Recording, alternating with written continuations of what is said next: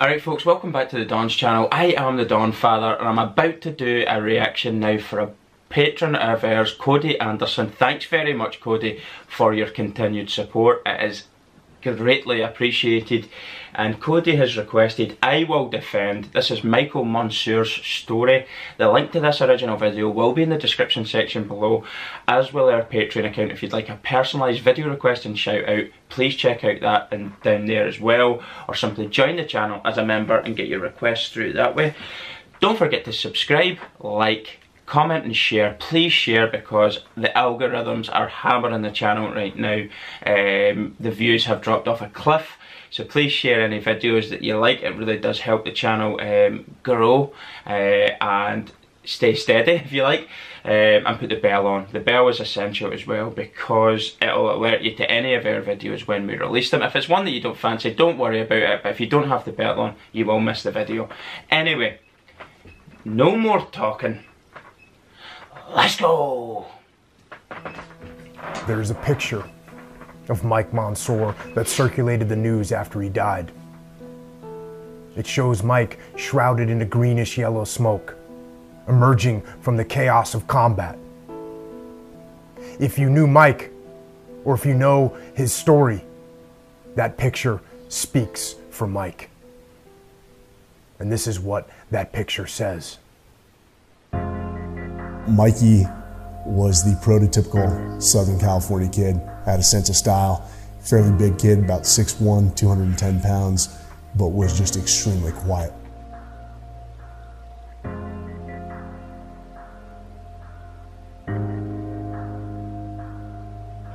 He was kind of a jokester. Every time you see him, he'd have kind of like this grin on his face. So you don't know whether or not he was scheming on something, or if that was just his kind of, you know, Southern California laid-back nature.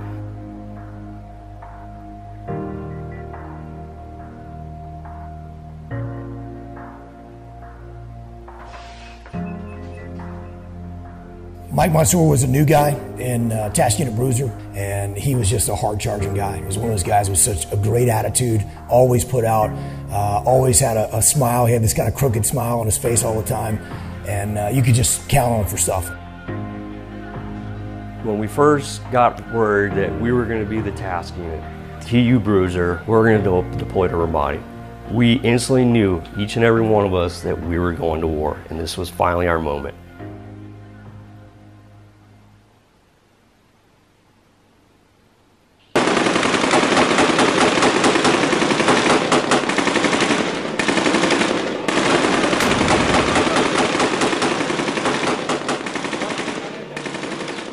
Al-Qaeda owned 2/3 of the entire city. Task Unit Bruiser was in the thick of the fight, and for nearly 6 months, in almost daily, dangerous and violent urban combat operations. From the second we stepped down, we were in contact with the enemy. But regardless of being rattled, it didn't deter the guys from putting their kit back on and getting back out there day after day. At a time when so many guys were burnt out, had their fill of dangerous combat missions, Mike Monsoor was so eager to jock up in his combat gear, lock and load his big Mark 48 machine gun, and get out there with his Delta Platoon brothers and get after it. I'm just going to stop it there. From the first second they landed, it was like contact central, just poof, every day, relentless fighting. Let me tell you something, when you're deployed to these combat zones in Iraq, wherever, that is the sort of tour you want. That is what you want. See that type of tour when you're on the, you're out there and nothing's happening for ages. That's where you can get complacent, that's where you can switch off, and that's when you're more likely to lose troops, in my opinion, is when you're in that sort of situation, because you're more, things like suicide bombings happen to us, roadside bombs, that sort of, you just don't see that sort of thing really coming. But with contacts, that's your bread and butter, that's what you're trained to do, and that's what you want to do. At the end of the day, they had, what, 2/3 of that area by hook or by crook, you were going to try and take that from them and free that area of their evil regime, if you like, in that location. So as I say, they've landed there, they've hit contact after contact. It's actually, in a perverse sort of way, better. It is a better tour to be on, and don't get me wrong, I know that this story is going to be quite a sad one, but I'm sure the guys that when they were there, the camaraderie would have been brilliant. Everybody would have been looking after each other. Everybody would have... It's hard to explain, but when the dung hits the proverbial fan, so to speak, that's when you should see the true camaraderie coming out in each and every one of them. So this was our last operation for the deployment. You know, we were a week out from going home.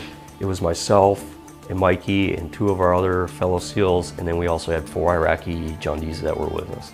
We were so close to going home that when we stepped off on that final mission on September 29th, 2006, we were proud of what we had accomplished. And it was a hard-fought battle, but we were seeing progress. At some point, we don't know exactly, you know, how they got there, or where, you know, how they were able to maneuver and sneak up on us, but a grenade did end up coming over the rooftop. And being behind Mikey, what I remember hearing was grenade, and the next thing I know was the explosion.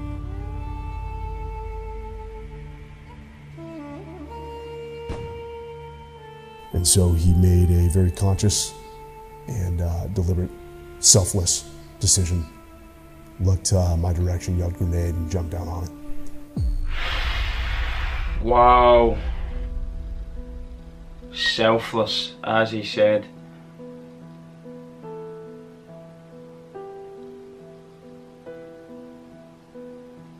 All I could say is that, you know, I'm alive today because of what Mikey did. By him going down on that grenade, you know, I now have a family, I have 3 kids, and I owe that all to Mikey. I would have loved to see Mikey become a father, because I know he would have been a great father and a great husband. He's the SEAL that we all strive to be when we're on active duty, going to war. And on behalf of a grateful nation, we will present Michael Monsoor's family with the Medal of Honor.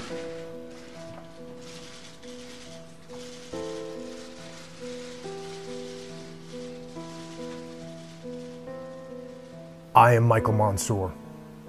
I love my country, my fellow SEALs, and the men fighting alongside us. We are fighting a determined enemy, but we are strong. Our strength is our brotherhood. Soldiers, sailors, airmen, and Marines fighting together. A brotherhood bound by sweat and blood and tears. Many of our brothers have fallen, but we fight on. For the men to our left and right, we fight on. I am Michael Monsoor, and I am ready. Forged by faith and family, molded by belief and brotherhood, I have lived life to its fullest, and I have no regrets. We can't bring Mikey back, but we can live in his memory, in his image, and try to be the best human beings that we can be. And it's just an honor to have known and worked with a guy like Mike Monsoor. The moments that I did have with Mikey, I cherish every day. I talk about him to my kids so they understand. For the United States of America, I christen thee, Michael Monsoor. May God bless this ship and all who sail in her.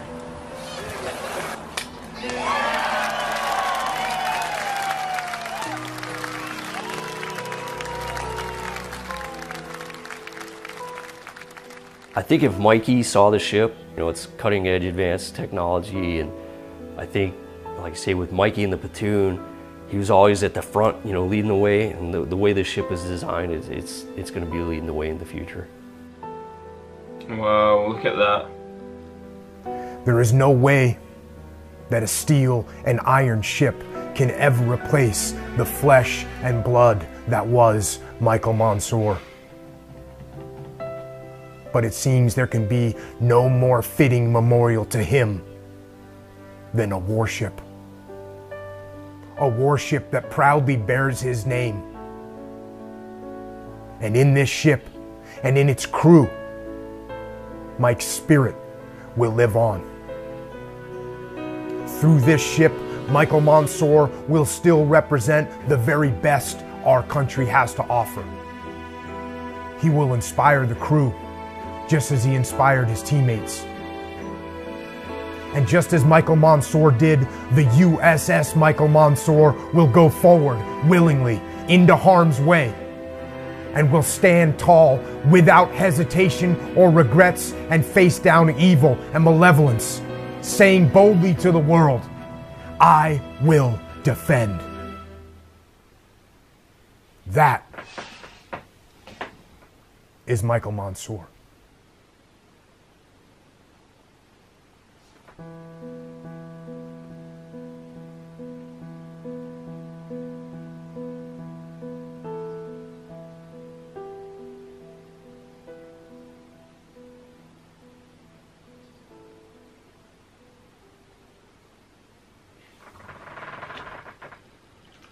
Wow, what an incredible memorial and thing to do from the US Navy for an incredible human being and SEAL.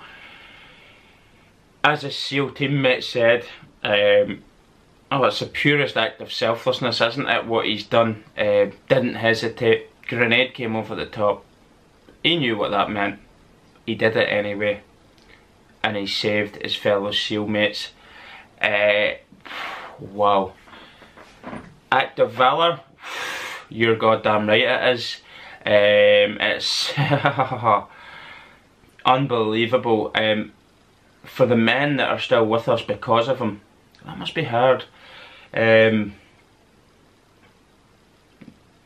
never a day you're going to take for granted what he's done. And I also am aware of the guilt that a lot of veterans feel because of things like that. But I would say to them, don't be. That's not the sort of thing he'd ever want you to feel for surviving. He did that so you could survive. That's just what he was. I can't explain how somebody goes about doing an act like that other than the fact that they're heroes at the end of the day. They're heroes. They've gave their lives for other people to live theirs. Wow. Powerful. Oh, my word. On terms of the tour that they experienced, I still echo what I said at the start. That's the sort of tour you want. You want to do what you're trained to do and feel like you're doing something important. And boy, they must have fought bravely for months till they nearly went home. That grenades went over the top. As I said, they're not sure how they've managed to get down near, but they got down near close enough to be able to throw that grenade over the top onto the roof and behind the position. And Mike, he was aware of what's happened and he was aware of what was going to happen. And he paid the ultimate sacrifice, and that was to give his own life for his own, his fellow SEALs. I'm lost for words. I just think the guy, an incredible SEAL, incredible warrior, incredible human being, silent sort of giant, lovable giant, you know, just has that positive vibe about life. Nothing seems to really faze him by the sounds of it.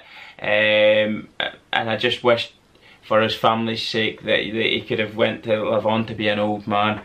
Age isn't something a pleasure granted to many, and in his case, he paid the ultimate sacrifice and gave up his future for others. I'm just blown away. The Medal of Honor is the least you can do for a man like that. It's a bittersweet moment for his family at the White House, of course, very, very proud of their son, what he's done. And and I'm sure that they have a relationship with his the SEAL team that he saved. Of course, one of them said he's went on, had children, family, and he wouldn't have been able to do that without Mike's bravery and selfless act of valour. Oh, wow. But as I say, it's bittersweet for the family. Very, very proud, but very, very sad indeed. Very emotional time for them.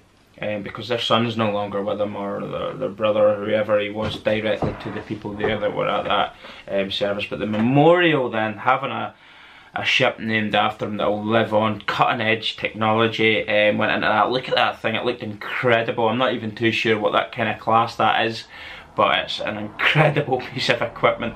Indeed, incredible ship. And I think that was possibly his mother that broke the champagne over it. I'm not too sure, but it did sound sort of like it was a woman, but I hope it was his mother. That would be an incredible thing to be able to, for her to be able to do, and her son's name live on within the US Navy to this day. And I'm sure they're proud of what he did for his fellow team and his country. I'm blown away. I really am. It's hard to talk after watching something like that. You do get emotional watching it. But all I can say now is, Mike, you're gone, but you're not forgotten. May you rest easy, brother. God bless you.